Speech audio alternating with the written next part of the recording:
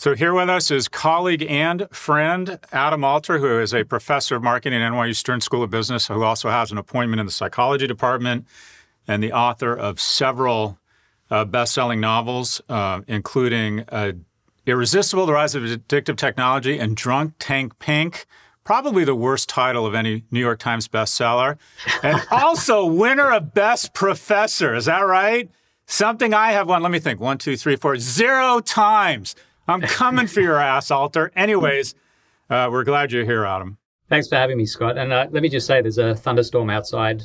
Enjoying the interview. So if you hear anything loud, it's loud banging. That's what's going on. So, Adam, we talk about the attention economy, but we've always been, or companies have always been motivated to figure out a way to get people to tune in, to watch All in the Family, to spend more time with the newspaper, and then monetize that attention. Why is it different now? I think it's different for a number of reasons. One is there are more sophisticated minds working on this problem. The other half, though, is we have access to incredible data, rapid feedback, billions of data points. And so you don't even need to be good at this anymore.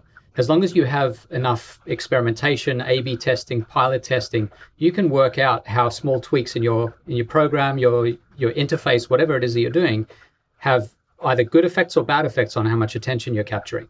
And if you do that enough times, you can weaponize your product.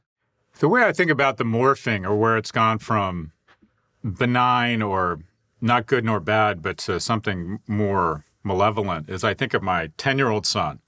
When he's watching TV, he's sitting on the couch. It's unproductive, it's lazy, but it doesn't seem harmful. And then I see the way he behaves around this thing and the iPad and video games, and there's some drug gets in his brain. Is it the technology? Is it the dark psychology? When did media go from something that was wasteful to something that was harmful? The single biggest change for me is just that the media follows us now. So if you ask American adults, and this applies largely to kids as well, how much of the day, on the average day, do you spend where you can reach your phone without moving your feet? About 75% of the adult population can reach their phones 24 hours a day, which basically means that these devices, if you ask people, would you like to have a device implanted in your brain? They say, no, I'm a little squeamish about that. But we've allowed these companies over time to do that. So the minute we started carrying around a device that was a screen that was everywhere with us, we came to expect that it would always be available. No one in the 80s and 90s got into an elevator and said, this is really painful. I wish I could play a video game right now. But that's exactly what we do now. And we've come to kind of learn, that's our new equilibrium, that every time you have more than, say, 2.5 seconds of downtime, there is a device that will paper that over. It'll take whatever mild version of boredom you're grappling with, and it'll paper it over and give you something to do. And it's made us incredibly intolerant of downtime and periods where we can't access these devices because we've come to expect that they're always going to be there. So you've consulted to companies around this issue, both on how to be responsible, but also how to build in addictive attributes. We have a online ed startup, Section 4. It's an app. We have the attention of 10 to 20,000 people at any given moment. Hardwire into this app for us the basic elements of turning an online ed offering into more than just an offering, but something that becomes an addictive substance. Some of them include things like making the experience social.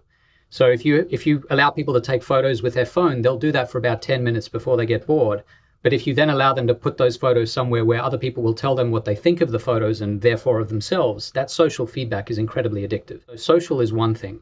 A second thing is goals. You set up a goal, even if it's totally artificial for someone, and then you push them to complete that goal, they will keep coming back for more until the goal has been fulfilled. So that's a big one as well. A third one, I think, is probably the most insidious and dangerous. It's variable rewards. If you give people a certain reward, they get bored of it pretty fast. But if you make the reward unpredictable, you build in a little uncertainty in the way you do for, say, a lottery or for gambling, people and animals go crazy for that. But those three, the social, goals, and variable rewards, and that broad class of behaviors or features known as gamification, just turning into a game, a platform that wouldn't otherwise naturally be a game, is a big way to engage people, to hook them, if you do it right. So I immediately run all of this through the filter of Facebook and Twitter, and I see social, obviously. I see feedback in terms of the number of likes, so affirmation, which is addictive. What are the random rewards that they have built into their business models? The random rewards are that you never know what you're going to get when you go onto the platform. It's also that you've posted something and you want to know how people are responding to it. So the social and the variable rewards go together there.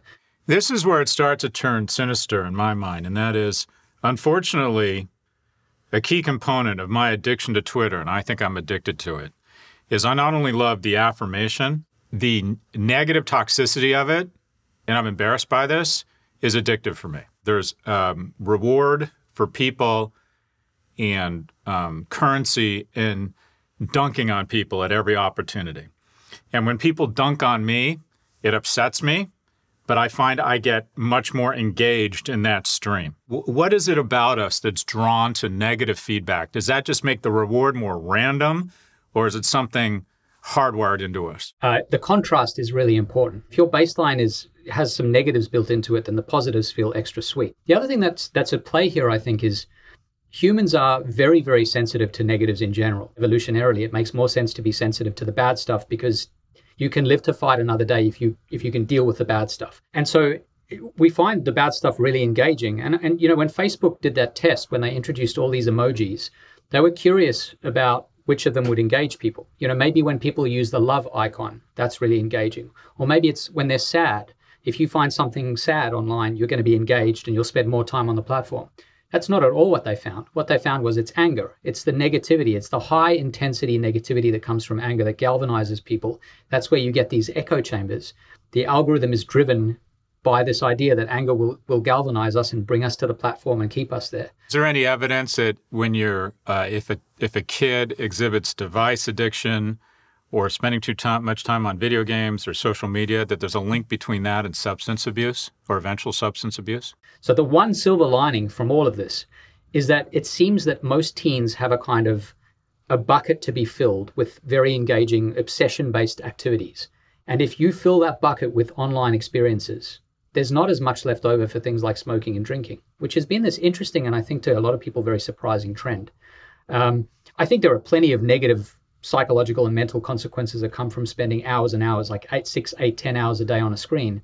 But I think on balance for addiction, weirdly, by replacing substance addiction with behavioral addiction, I think it's probably been a good thing for the population on that front. That's interesting that it's actually been, we have a certain amount of addiction or vices, and you're saying that this is, in fact, a zero-sum game, that it might be replacing other addictions. I hadn't heard that. Break down a company that recently filed for its IPO, Robinhood. What are your thoughts around it hardwiring these kind of dark psychological mechanisms into the platform?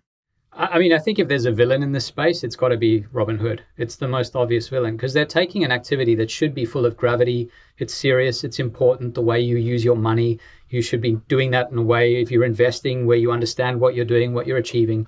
Turning that into a game where you're fooling people into engaging with a platform and throwing their money into assets they don't understand at all, to me it's kind of the worst of the worst. If Robinhood is the worst of the worst, how do we make it less worse? What happens is when an industry is young, people bristle at the idea that it should be regulated. This happens with every industry. It was true about oil and gas and resources, and now we regulate the hell out of those industries because we recognize that there are major negative externalities that come from them. Now, the world that we're in now, it's still a fairly young one, this tech world, and so we bristle at the idea that we're going to regulate that. But I think it's absolutely ripe for that kind of regulation. I've never really bought this argument that it's about democratizing investment, because I think you can democratize investment without ensnaring people. So you wrote the New York Times bestseller, Irresistible, The Rise of Addictive Technologies. You have kids. What is your approach? And you said something interesting to me. I was saying, do you just cut them off? And you said, no, you don't want to do that because then you risk them being ostracized. And I have noticed that my kids, when they're on these platforms, often socialize, and there is some good from it. What is your approach to parenting as it relates to these devices and these types of technologies? Well, my kids are small. I have a 3-year-old and a 5-year-old. So I'm a little bit behind on that. And a lot of the things that they might get up to when they're a little bit older haven't really visited the household yet. So it's still, I think, a relatively easy time for me. One of the things I noticed, though, is I wrote this book right before having a kid. So my son was born right after I turned in the final draft of the manuscript.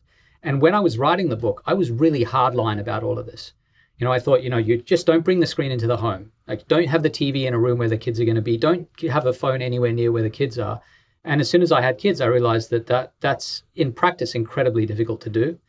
And as you said, there is this flip side that if you're the parent who prohibits your kid from doing something that 99% of kids are doing, that's probably not the right move either, because the whole reason for doing this is to make sure that they're socialized, that they have quality time with their friends, things like that. So I think, as with most things, nuance is critical. So the best thing you can do as an adult is to understand what it is about the platform that matters to your kids. What is it that they get from it? And where is it costly? Where is it hurting them? Anyone who's a purist around screens doesn't have kids. So when you look at all of these organizations, if you were to say, all right, these folks are mindful, I think they're mindful of the addiction problem, and these folks are literally crack dealers standing across from the elementary school. I think the social media companies are the crack dealers. I think the game they talked in the beginning was connection, and the very last thing you get is great, deep, important, nourishing connection from social media companies. What you get is addiction. You get hooked, and then what you see, I think the biggest litmus test for all of this is the gap between wanting and liking. So when we talk about addiction is basically, in the beginning, when you find a substance that you're addicted to, you want it and you like it. It feels amazing. So you really like that thing and you really want it. But what happens very quickly is you stop liking it. There's this gap where liking goes away. You start to hate the drug because it's ruining your life, but you really want it. The wanting doesn't go away. And that's the destructive side of these addictive processes. And when you talk to people about social media companies, they have this deep disliking for them, but they really want to be on the platform. That gap to me says something profound. It says that they're doing something that isn't working. They're making us hate them, and yet we can't stop using them. And that to me is the big hallmark of the problem. But then there are a lot of companies, I think there are companies that we really want to engage with, but that we love. We feel very positive about them. And they might be education companies. If you're learning a new language, a lot of people have a really positive feeling about those companies. You find companies where wanting and liking go together, as they should. And then you find companies where there's this disjunction between them. And you know that that company has tapped into something to get you to keep coming back more and more, despite the fact that your liking has decayed to the point where you basically hate the organization. Adam Alter is a professor of marketing at NYU Stern School of Business with an appointment in the psychology department. He joins us from his office in New York City. Adam, thanks very much. Thanks, Scott.